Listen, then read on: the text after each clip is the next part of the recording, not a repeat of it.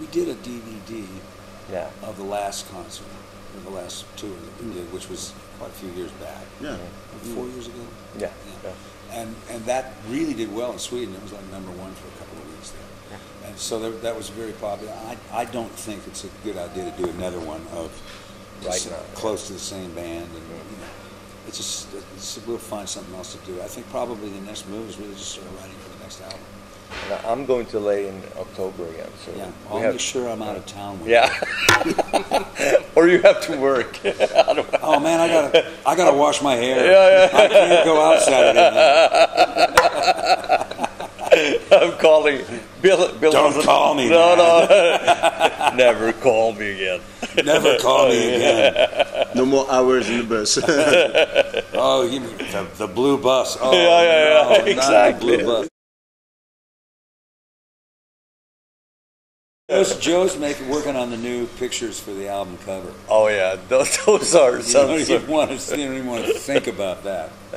You're just Generally laughing. I mean, Joe Williams may be the funniest man on the earth. So I mean, and when he's in that mode, forget about it. We're all. I mean, if I have trouble with my voice, it's probably because I've been laughing. You know. Mostly at Joe Williams. I mean, he's just such he's I think one of the most creative and intelligent musicians that I've ever met. And it's just he's such a fun hang. We have such a ball. And then you get into working.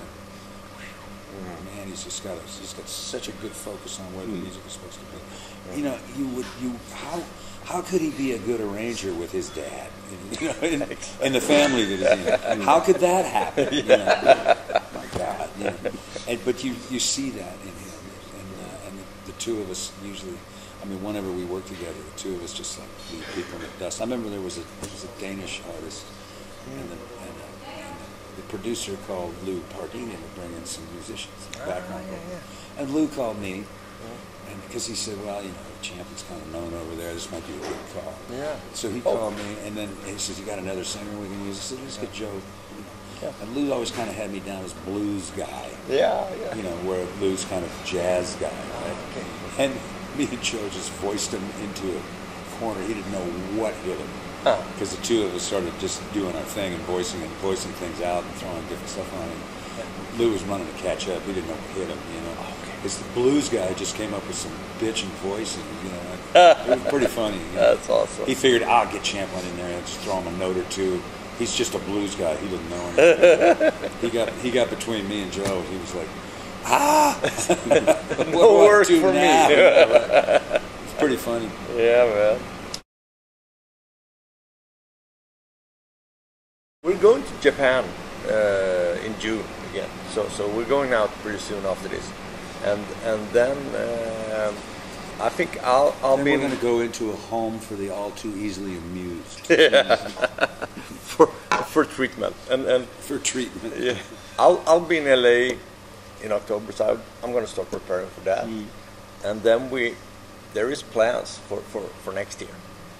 That's all I can say right now. Kind of looking at January, February is possibility of some more gigs over there. Yeah. When it's really cold in the back of the bus instead of really hot. That's got to be another music. I see that blue bus again. I'm going to kill somebody. Anyway, we're just typical bitching and moaning. Here we are. Fortunate enough to have people come to see us play. Yeah.